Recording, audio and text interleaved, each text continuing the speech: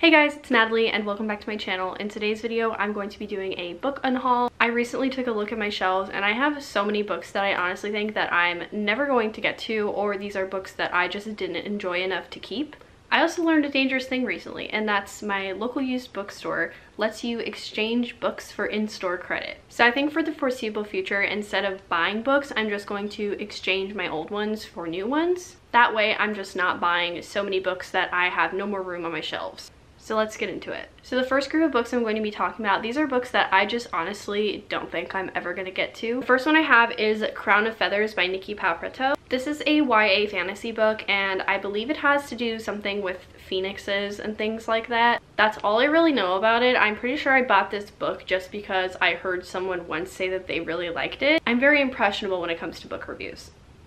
I think the premise of this book definitely sounds really cool, but I have hundreds of fantasy books, namely YA fantasy books, on my TBR, and I just think it's unreasonable of me to want to read every single one because I'll just never get to them. So I'm definitely taking higher priority with fantasy series that really pique my interest, and this one just isn't one of them. Up next is The Girls Who Went Away by Anne Fessler. This is a nonfiction book that is about the hidden history of women who surrendered children for adoption in the decades before Roe v. Wade. This book does still sound interesting to me to some degree, but honestly I feel like I already have too many nonfiction books, and this one wasn't on my TBR when I bought it. I just picked it up on a whim, but it's in really good condition and I think someone else would love to have this. Up next are these three nonfiction feminist books, and that is Can We All Be Feminists by June Eric Udori, Eloquent Rage by Brittany Cooper, and Keep Marching by Kristen Rowe Finkbeiner. So I already have so much feminist nonfiction on my TBR, and these books are not super high on my TBR compared to the other ones that I have.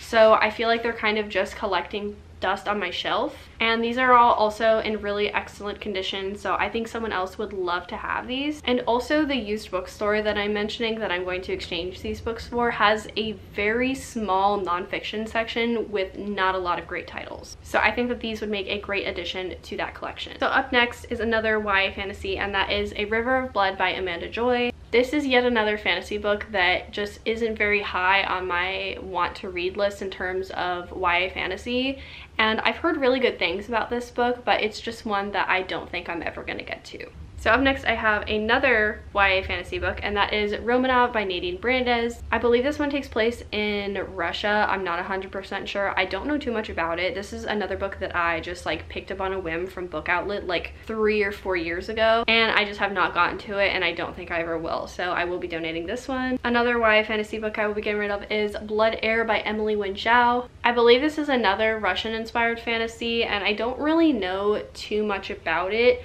I haven't heard the greatest reviews about it though, and so it's not very high up on my TBR, and it doesn't really pique my interest, so I will be getting rid of this one. So the next 3 books I'm going to talk about are books that I'm getting rid of because my tastes have changed. So the first 2 I have is Letters to the Lost and More Than We Can Tell by Bridget Kemmerer. I absolutely love Bridget Kemmerer's writing. I think she's a fantastic author. I'm actually currently reading A Vow So Bold and Deadly by her right now, and I absolutely love that series. I just don't really read a whole bunch of YA contemporary anymore, or when I do read YA contemporary, it's very specific books that I will read. So honestly, I just don't see myself ever getting to these, and I think someone else would love to have them, especially because Bridget Kemmerer is such an awesome author. Up next is kind of a controversial one because I know this book has been popular on BookTube for like 5 ever, and that is Scythe by Neil Shusterman. Over the years, I've kind of come to realize that I am not a huge fan of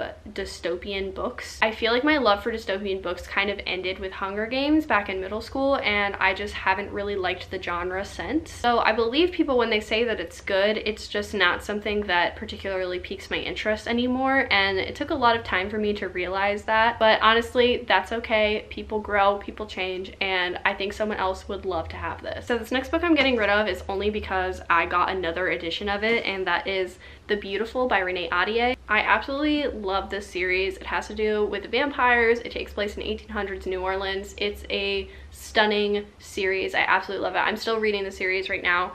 I just got the regular hardcover edition, not the book of the month edition of The Beautiful, so it would match my other books. So I will be getting rid of this one. And the last 4 books I'm going to be talking about are books that I'm only getting rid of because I rated them 3 stars or less, and I typically don't keep books that I rated 3 stars or less because I would like to only surround myself with books that I really loved, and I would love to give the opportunity for someone else to read them and enjoy them. So the first one I have is Cinderella's Dead by Kaylin Bayron. I already talked about why I didn't like this book extensively in a couple of my other videos, so I'm just going to sum it up really quickly. But this book kind of felt like, to me, a case of tell and no show. So basically everything that was being told to us from the author, it kind of just felt like she was telling us instead of showing us, and world building and things like that. I didn't feel anything for the characters or the romance, and I didn't believe a lot of the things that were happening. I just wasn't fully immersed in this universe enough to feel like I was there and could root for the characters, if that makes sense. I know loads of other people absolutely love this book, so I think that someone else would love the opportunity to read this. Next is another book that I rated 3 stars or below, and that is Doll Bones by Holly Black. I already talked about this one in another video as well. This one just didn't really catch my interest, and I DNF'd it twice over the course of me owning it, so I think it's time for me to pass it on to someone else. The next one I have is Payback's a Witch by Lana Harper. This one was really disappointing to me because I really love witchy books, as you guys know. But this one just kind of was middle of the road for me, and I didn't think it was horrible, but I didn't think it was amazing either. So unfortunately, I will be getting rid of this one. And the last book I have that I rated 3 stars or below is Anna Kay by Jenny Lee. As you guys know, if you watch my channel, I just don't love the rich people problems trope. I don't really much care for it. I did really like the drama in this book, but I didn't love the ending, and I did not love the characters either. So I will be getting rid of this one, and I don't think I'll be continuing on in the series. Thank you guys so much for watching this video. Leave a like and subscribe down below, and hit the notification bell if you don't want to miss a single upload, and have a good day. Bye!